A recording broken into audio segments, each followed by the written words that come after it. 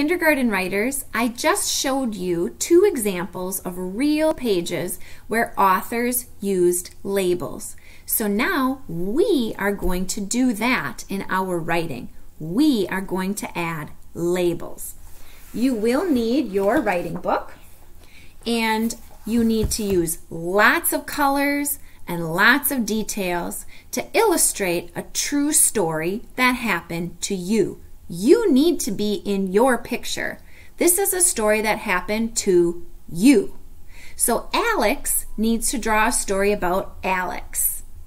And Melvin needs to draw a story about Melvin. You need to be in your story. I worked hard to draw a true story about me.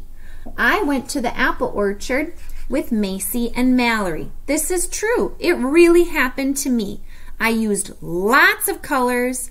I added lots of details. Here is Mrs. Motter, and I have my girls, Macy and Mallory, picking apples from the apple orchard. There were pumpkins there. The sun was shining. It was a beautiful fall day.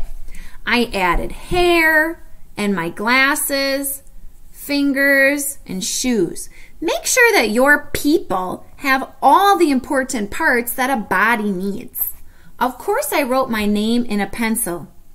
Now I'm going to model how to add labels. That is going to be your next job. So after you draw your beautiful story with colors and details, then you will put your pencil back in your hand to add labels. Let's give it a go. I'm going to make my camera go down a little bit so that you can see my book as a writer, and then I'll hold it up like this to show you the labels that I'm adding. So what I'm going to do is put my pencil back into my hand, and I'm going to add words or letters and sounds to my picture. So I just picked something that I want to try to write on here.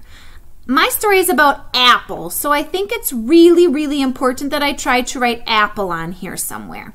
So I'm going to try to put apple,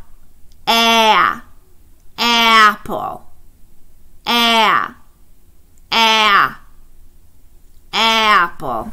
That sounds like an A. A says a. I'm going to listen to that word one more time and see if I can write just a little bit more. Apple. Apple. I hear a P. P looks like P. Apple. That's pretty good for kindergarten writing, friends.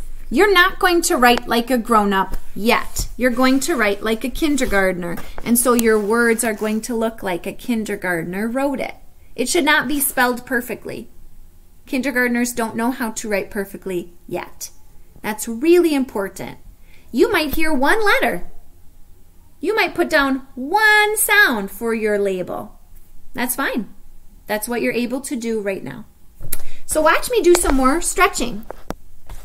Stretching means I say the word slowly and I write down what I hear. I'm going to try to stretch out sun. Sun.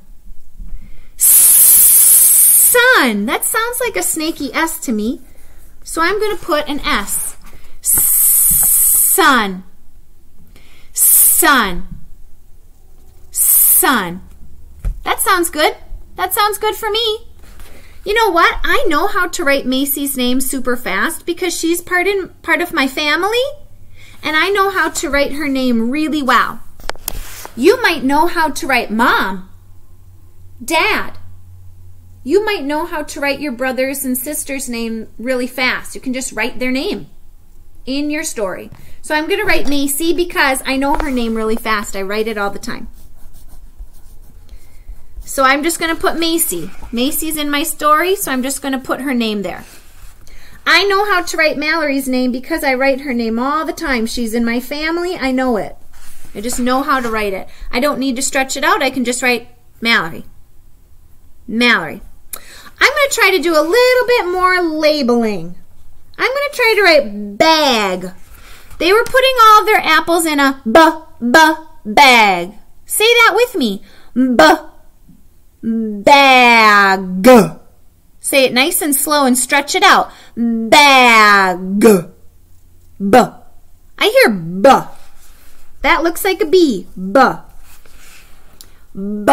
Bag. And I also am going to write pumpkin because those are really nice pumpkins that they had at the orchard. Say it with me.